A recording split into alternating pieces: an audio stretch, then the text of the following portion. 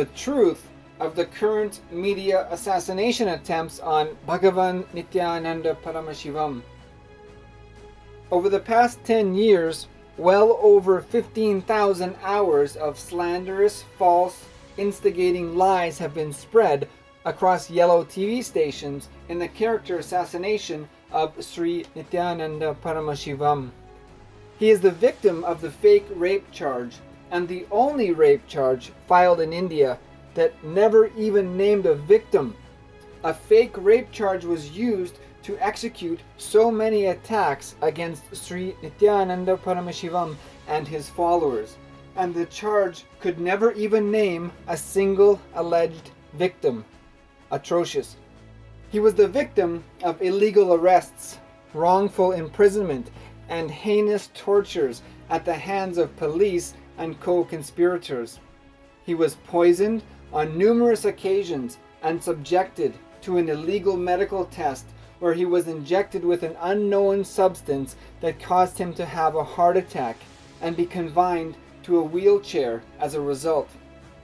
His various temples were broken into, burned, and looted, and the male and female monks were beaten, raped, and abducted.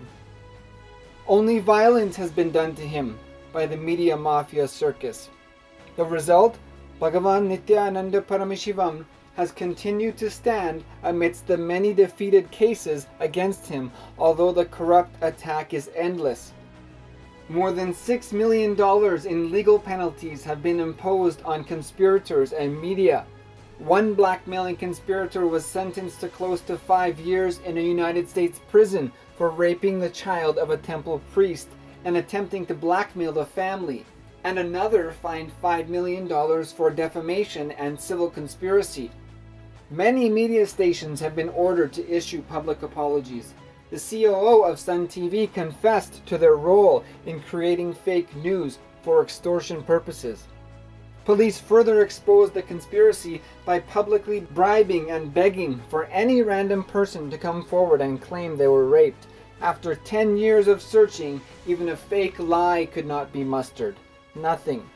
Sri Nithyananda Paramashivam is a world leader recognized by all major Hindu organizations who works tirelessly to provide all the best things freely to the society, yet the baseless, opportune attacks by the corrupt machinery continues. Every major Hindu organization targeted and defamed. It has become a routine. If you feel responsibility is a power, you make your life successful.